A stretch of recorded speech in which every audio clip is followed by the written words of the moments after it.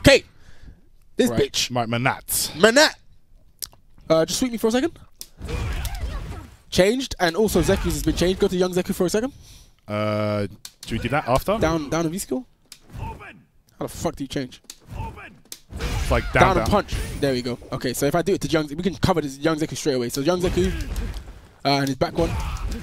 Yeah, it's so very young Zeku different. is also fixed. Very different. Okay, light punch barehanded, expanded the hurt box at the arms. Oh, all right, nobody gave a shit. Nobody cares about these normals, yeah? That's not what we're talking. That's not what the problem is, yeah?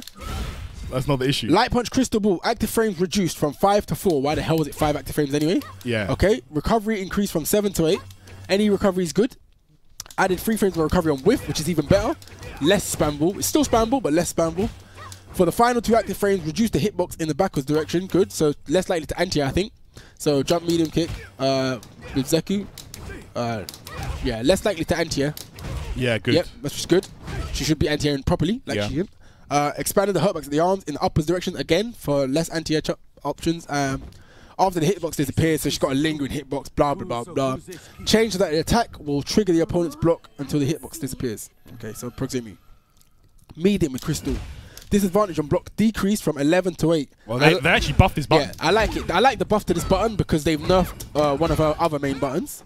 So disadvantage on hit from -5 to -3, but I like this buff. Even though this button's good, it's minus, right?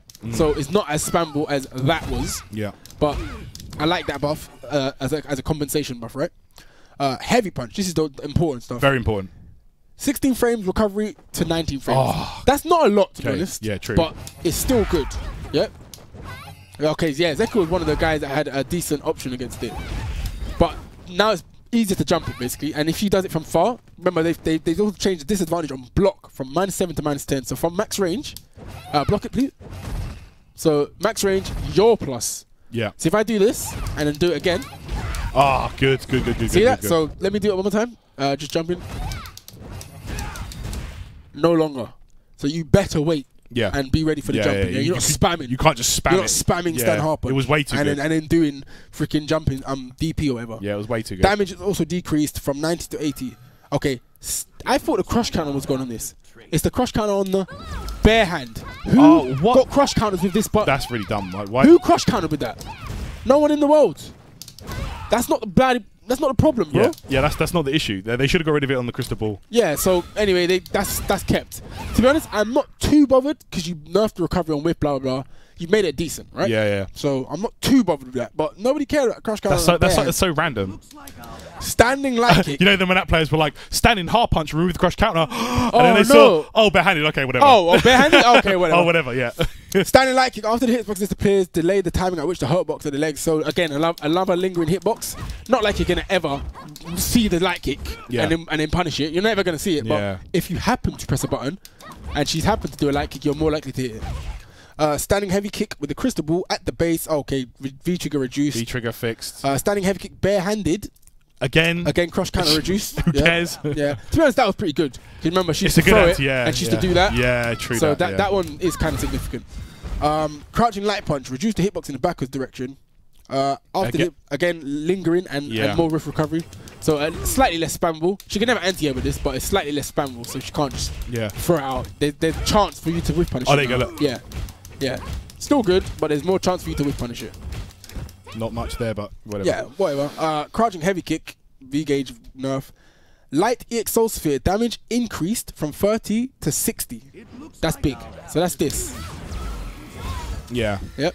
Okay. That's pretty big. That is a pretty big buff. Heavy one, expanded the hitbox after releasing the crystal ball. So the heavy one is that the heavy one? I think so. Oh, that's the heavy one. Oh. So expanded the hitbox after releasing the okay, so there's a slightly bigger hitbox on that. Oh, when she throws it out. Yeah. Yeah. Wisdom of Toph. Yeah. Of that.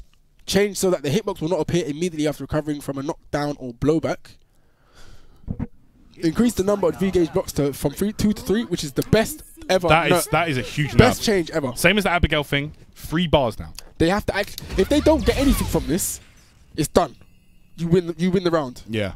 Because now you have to be Sacco to actually get something from it. If you don't get anything from it, you're not gonna win. So yeah, good. Kind of lame her out, take the throws, and then what now? So she won't be making any random comebacks now, but just spamming buttons in your stream. Oh and god, then yeah. force the mix up. Good, I love that. V-Trigger 2, don't give a shit. Judgment of Tough in V-Trigger 2, don't give a shit. Crystal ball behavior. No one uses that. Yeah. Fix the phenomenon where under certain conditions, crystal ball would not return after Menat was hit. But okay, I don't know about that. That's some random glitch.